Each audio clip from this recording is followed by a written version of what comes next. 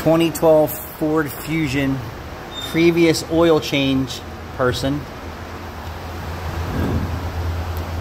Failed attempt to actually do the job right the first time.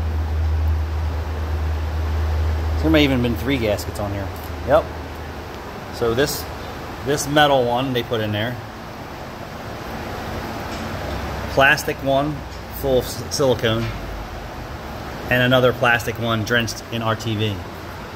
So if you look inside the oil pan, the first 7 to 10 threads are missing.